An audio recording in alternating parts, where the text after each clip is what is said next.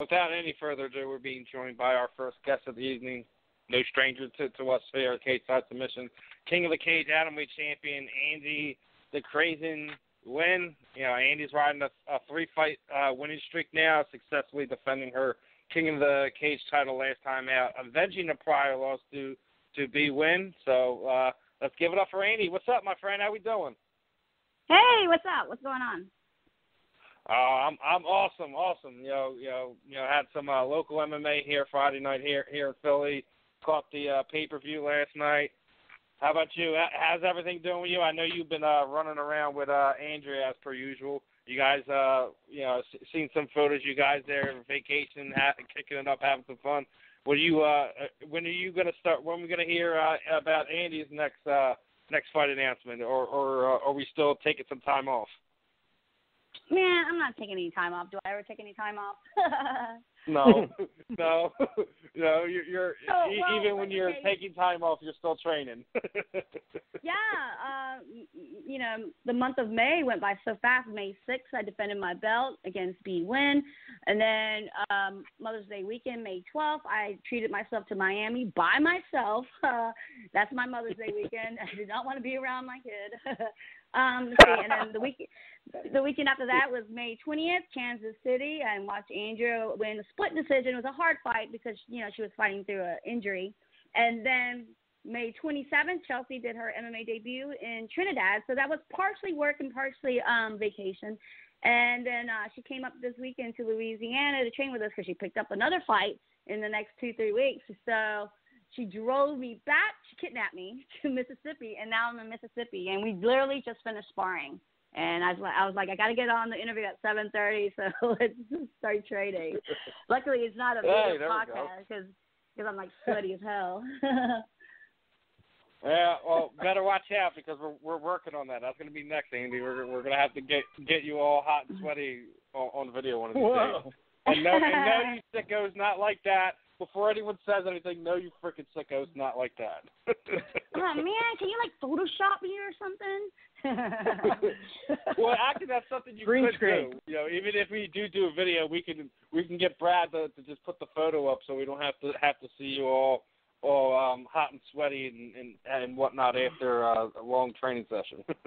Yeah. Well, according to Twitter, Atomweight does nothing. We would never pull any numbers anyway. Yeah, and my phone is still going off from that earlier. So for people who don't know what Andy's talking about, we were, I put out the tweet that Andy was going to be on, and someone just made some tweet that was just like, hey, Dana, we got Andy here. One of the better atom weights that we have out there, one of the more marketable atom weights that we have out there.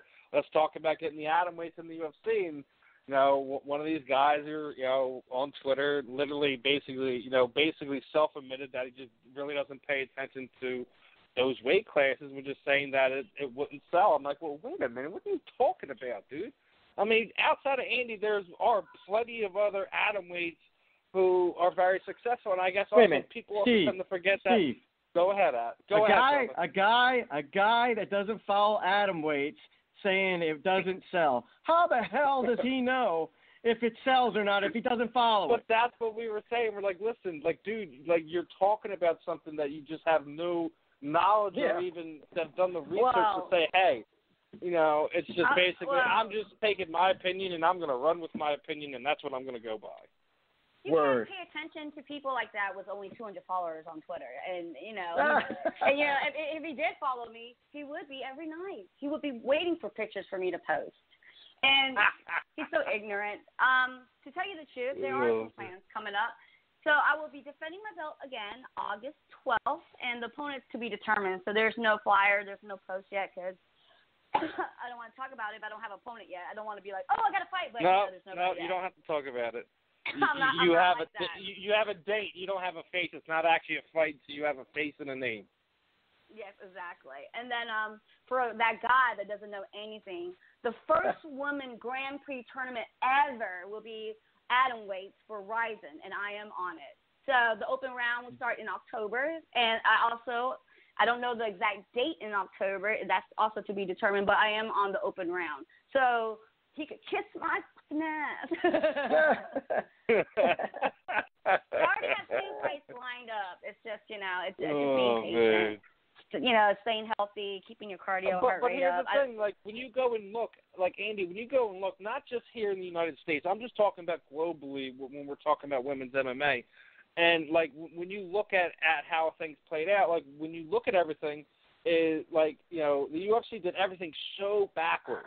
And granted, everyone wants to talk about the UFC, but they just should have been 105, 125, 135 is what they should have started out with.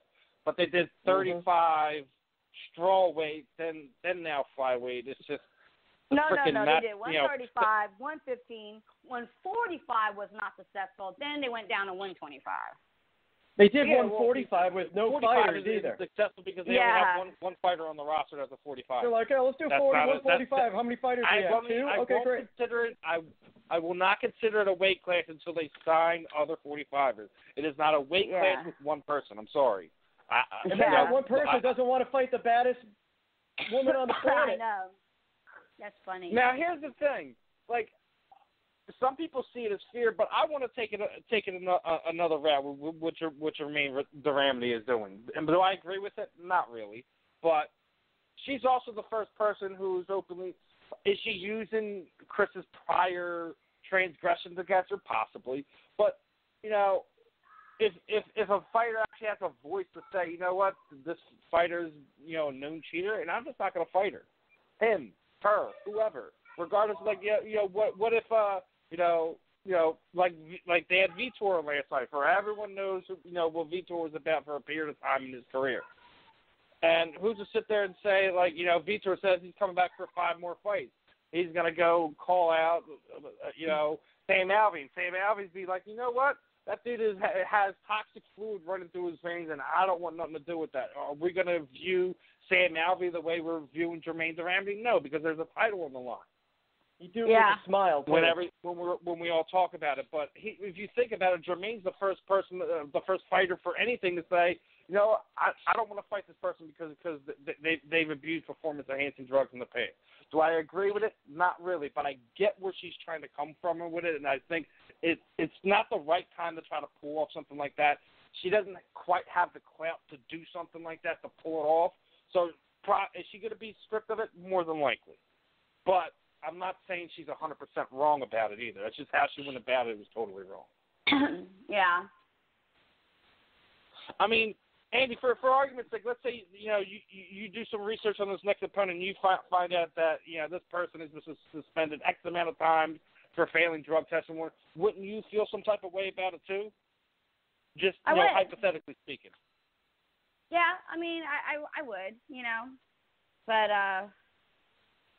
I mean, it's kind of hard for somebody to be an atom weight, though, 105 pounds on steroids. Yeah. Oh yeah, I know. It really is. Sure. It's like I'm putting myself to think about it. The person would have had to be Skeletor before getting into mixed martial arts competition. I look like a skeleton all the way before, so I've been accused. I'm like, really accused? What do you think? I started off at 75 pounds or something? Whatever. Yeah. I don't really care. Hey, but Andy, I wanted to ask you too. As you get older, your body changes and everything. And is that weight cut? Is that brutal for you now? Or was it easier when you were younger, or is it just the same? Well, when I was younger, I didn't really weight cut. My amateur days, I didn't cut at all. I just fought the weight I was walking at. So Once I turned pro and learned the diet, well, I've always ate good, but learned the water trick and stuff like that, and followed Donnie Aaron's Karate Mafia's program, and then I knew my body, how to do it. It didn't. This last weight cut was not hard. It just looked like I'm a skeleton because I was so much leaner now. I don't have as much fat, and it's the same weight. It's just that I look like a real skeleton more than the last time before because I'm leaner now. I just didn't have a lot of fat on me, and so I look more like how Joanna Jezebel when she cuts weight. I look like a skeleton, but and obviously I performed fine. I thought it was going to be a problem too because I usually do get an IV. And I didn't get an IV that day. I did everything old school. I had to do everything orally. And I looked like I could have went for another round. I didn't gas. And, it was fine. Yeah. It's weird because I don't know because because I know my time is ticking, and it's like, fuck, you know, like, damn it. But then, am I peaking? Like, am I really peaking, or am I up my highest right now? Doesn't look I don't like it. know. Yeah, it's not like I'm slowing down anytime soon. Yeah. Yeah. Hey, I was going to ask you too. I don't know if you remember, but I remember interviewing you back in the Warfare days. Now, I saw you fight on those cards. Did those count at all? I mean, were those? Because I don't see them here amateur. on. They're amateur. I looked on your amateur record, and I'm just like, man, where the hell are the Warfare fights? It probably doesn't say Warfare, but it was 125 pounds. Jessamine Ali twice. Melissa Timmer. Alexa Connors. It doesn't say Warfare. But those girls are on there on Tapology. It probably just doesn't say Warfare. And I was going to ask you too. I heard Warfare's coming back. Is that true, or they already came back? Yeah, they just had their fight again the same day, the same fight that I fought on May 6th. Okay. So yeah, and everybody said my fight was better than their show. Hell yeah, you got some revenge. How does revenge feel? Oh, man, it was great to be her first win and her first loss. It's such a finesse. It's great. You know, I was down about that loss and everything, and I think I held back way too much. We were friends. I never fought a friend before on a professional scale like that, and to come back and really dominate it the way I did with, you know, stand up. I wish Cecile would have let her work on the ground a little bit. I mean, it looked like it was favoritism, but when she got mounts, you know, and I flipped her over, so he let her work when it's a dominant position, when she's really doing something. But if it's just a stalling, I wish people could have seen, because I have been working on my ground too and my scrambles. They would have gotten to see a lot more of well-rounded person instead of only my stand-up, you know. But it felt great out there, and it was my first professional 5 rounds, 5 minutes, and yeah, it felt great. So I know everybody. I thought everybody, and I know from now on how it feels. And nobody in my division in King of the Cage, none of the females have ever gone 5 rounds. So they're coming into my world. Whoever's going to fight me next. Nice. I thought it was funny because you look on social media afterwards, and they're like, basically that Cecil Peoples was being favoritism towards you. I'm like, wait, how's he being favoritism towards frickin' Andy here? I'm like, he stood me up I'm like, too. social media trolls just go too far sometimes. I swear to God. Oh yeah. But if you remember, I was in her guard, hammer fisting her, and he stood us up. What? He stood us up. Gosh, he stood me up when I was on the ground. So it wasn't favoritism. It's just that she wasn't busy enough in his eyes, you know. And he was already back in the rules meeting. He deliberately said, if I am roughing your fight and if you take it to the ground, I need you to be busy, really busy. And he said that very clearly. And I think some of the people that had him before agree that he does stand them up easy. It's not a favoritism thing. He stand them up pretty fast. Yeah, I just felt that he's always done that, just because I think people tend to forget that he comes from that boxing background. So yeah. So like, unless you're really, you're really active, then he's probably not going to know. Like, for somebody who's been involved with grappling for 10, 15 years, even though he's been reffing and judging MMA fights for a while, he's not going to know that you're working to set this up or working to set that up. So yeah, he doesn't know what the setup is. Yeah, that's just you know what? Let's go. Yeah. At least he's honest and he tells you up front, like, this is what I need to see from you. At least that's a plus. Yeah. So everybody knew backstage already. It'd be different if he didn't say anything, and then you're like, what?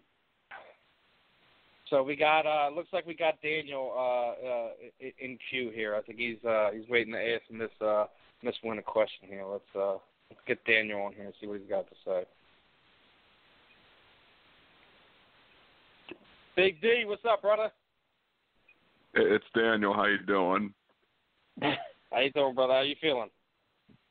I'm feeling great. I just got back in training. It's been a 3-month layoff, and I'm just back. I'm sore. I just feel great. It's great to be back. So I'm obviously serious. you got a question for Andy.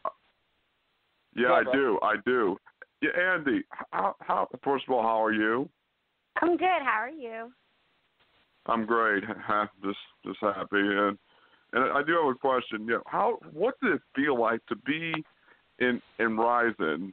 Like, not only am I looking at that, like, but Ryzen is basically the reincarnated version of Pri-FC, but you were there as one of the new female fighters. Not only that, we were kind of representing Louisiana in some way. How does it feel to just be like I was like the second fight card? How did it feel? Like, tell me, what was your experience besides winning the fight in the Ryzen?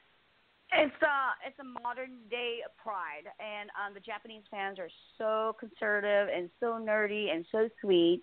They're not obnoxious drunk like the UFC fighters. You like, get out, kill her, and throwing beer and drunk. No, it's like an opera. They're like standing really quiet or sit there really quiet. When they see a nice move, they're like, ooh, and they clap, and then they go back to like watching it. It's really different. And then I did not only represent Louisiana, I was repping America because I have the flag on my arm, and I came out to American Women by Lenny Kravitz. And nice. I fought in front of 36,000 people. That walkout was really, really, really cool. The boxing ring was cool, too. We got to warm up around it, so I kind of felt it, and the opening ceremony, we're backstage, and they already told us that there's going to be fireworks. It's not going to harm you. And when they introduced all the fighters, you're standing there. I totally forgot about the fireworks. And when they fired it, I jumped up and I almost like slipped off the ramp, and nobody saw though because the cameras are towards looking at the fireworks. It's something else, man. It's really, really something else.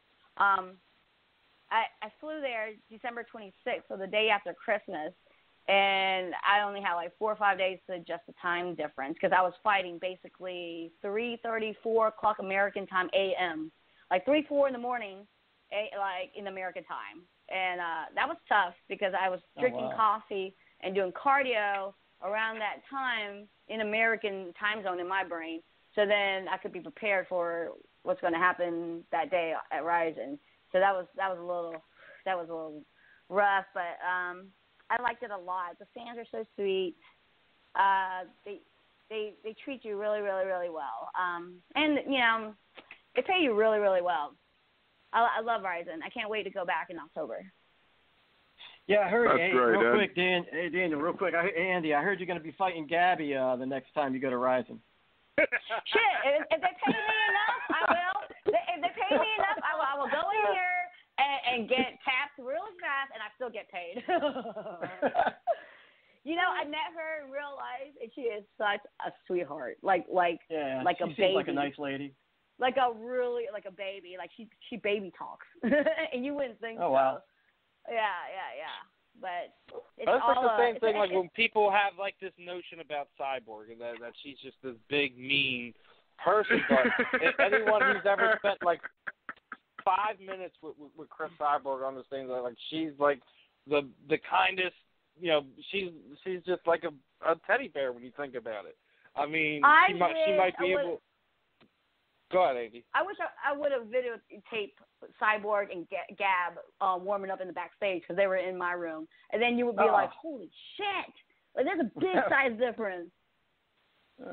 Well, yeah, I mean, dude, everyone just remembers Gabby from when she helped Vanderlei on the season of The Ultimate Fighter he coached, but don't realize the work that she's gone through from that time to get where she's at now. She's like literally half the person she was when she was on the show, and she's still a scary, terrifyingly big human being.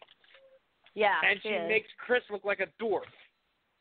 Yeah. Which is the crazy part about it. Yeah, but you are right. Cyborg is nice too. They're all nice people. I'm now, you're too nice to people sometimes, Andy. Like sometimes when you get these weirdos, you need to pull out your I don't give a fuck Andy and just let them the frick have it. because you know what, the people are just gonna keep doing it. That's all they keep doing. Like unless you I I ignore them. hate to say, like when you get a situation like what Chris Cyborg had, when you get a chance to freaking put the freaking loudmouth bully in their place, you go and do it regardless of the consequence. Because you know what, there is there's no recourse for it. You know, but see, we're talking about some see with Cyborg though, messaging you some crazy. Go ahead, brother. Go ahead. Steve. But when somebody spit shit at Cyborg, she punched her, and now she's wanting to sue her. Yeah. Well, that's because she's a freaking childish human being, but we've already touched base on that last week. But Brad wasn't here last week to kind of vent his frustrations on the situation, so. Yeah, sorry, Andy. No, you're fine. Hey, Andy, real quick, what I haven't been to Miami in a long time, and I know, like, you go there, you let your spot. What do you do when you get there? Where do you go? What clubs? I don't go to nightclubs, man. I'm too old for that. I do comedy. Okay. I do comedy shows, Yeah. and I'd rather do day drinking and watch like hot go-go dancers just dance in front of me. I swear to God, they thought I was gay. They're like, "Are you into women?" I'm like, "No, I just enjoy the beauty of it. I could dance with her, you know." And that was funny because I was like the only one there, and not the only one there, but I was like the single person sitting there and just enjoying. I was just enjoying myself there. Just, you know, the nice breeze, being on the beach, blah blah blah. So, you know, I did not go any nightclubs, so I wouldn't know what nightclubs to tell you. You do need to go to a comedy show though, and that's more my speed because you know I'm 40 now, and the club scene that all went out long. That went out a long time ago, so. Yeah, I'm a happy hour type of person. Yeah, me too. Yeah, drink early, go to bed early, kind of deal. Yeah. Go back and watch a movie or something. I'm sure that when she's there in Louisiana, she has Andrea ripping her out of bed early in the morning. Okay, time to go for a run. Right. Let me sleep. Nope, let's go. Yeah, right. I am up by 6:30, and she's always coming in the kitchen. Why are you up so early? And I'm like, I don't know. I can't hold it. So actually, I'm the one that wake up at 6:30. She did good this morning though. We left the house by 8, and then we did our cardio circuit. We have a photo shoot coming up, so we're starting our 2018 calendars because 2017 was really successful. So we want to continue this if we can make money because this is our full-time job. Fighting is full-time. So the calendars help. A little bit promotional here and there helps, you know. So that's exactly what we're doing. Trying to slim down. And Andy, I know why. Go ahead, brother. Go ahead. Yeah, I know why she's like wakes up late and everything. She's only 28 years old. Wait till she hits her 30s and everything. She'll start waking up the crack of dawn. I know how that goes. But I gotta ask you. You know, you're with her all the time behind the scenes and all that. You know, obviously she signed the new fight contract with Invicta, despite the fact that the UFC's opening up the flyweight division and all that. Do you think that the UFC would have to really blow Andrea away with an offer for her to kind of leave the opportunity she has right now? The setup that she has with Invicta is perfect because she can still go and fight for legacy. She can continue to build her way up to win that Invicta title as well, and still be free to kind of have whatever sponsor she has. Or is the UFC one of the goals here? Well, we know that sooner or later the UFC is going to give her a call. We already know that in our heart. So the thing is, we have to figure out about this back injury first. So that's why she signed with Invicta, because she could have some time off, and they know what's going on too, and she could defend her LFA title. She can't do that if she's in the UFC. UFC, that's it. I mean, she can't fight anywhere else. So that gives her a couple more fights. And they offered her a better pay, and she gets to fight and get a little bit more experience before she gets thrown in the UFC. But she's definitely going to go in there. We're being patient, and she's a family girl. She loves her daughters, so that's why she didn't get in the tough house either. Plus, she just fought. Yeah, that would have been really. I think that would have been really. I think that would have set her up for at least an emotional letdown. Because even if she was very successful on the show, she would have that other side of her that was just like, you know, worried about the kids and what's going on with this and what's going on with that. That she's not drama at all either. Yeah, and that's the other thing I think that I think that, you know, might have been, you know, I think this is a kind of a blessing in disguise kind of situation. Yeah, she may not be, because like a lot of us who've been following the flyweights around for a long time, we're like, hey, you know, it's you know, this is something that you know, a lot of, you know, me and Mark Picos from Wombat, we've always said that when it came down to it, it should be Andrea and Caitlin Chokagian to fight for that inaugural title. Now, obviously, with everything that's going on, that's not going to happen. And there's probably a good argument that Caitlin's probably not going to be in it because if I remember correctly, she's been dealing with some injuries on her side of things as well. So, actually, I think, you know, in my opinion, I hope that that's something we do eventually see, but you know, I want it to have title implications. I don't know if it's the selfish part of me or not. You know, I want to see that fight again, but would it mean something not just for the sake of having it? And you know, hopefully, you know, I'm with you. It's just a matter of time before they pick up the phone and offer her a contract. And I just hope that it's not one of these, you know, whatever. I think that they better make it worth her while. She's already beat half the people that was in the tryout for the tough, you know. So she's being patient. There's no way. There's no point for her to be in a rush and go in that. Yeah. Put in that environment when she doesn't need to. Yeah. Why be away from your family if you love being with your family? Let somebody else go through that brutal how many weeks it is, become champion or whatever, and then she could just go and face a champ or whatever. So. Yeah. Exactly. I mean, yeah. That's a smart move. Very. No, unless you're sick of your kids.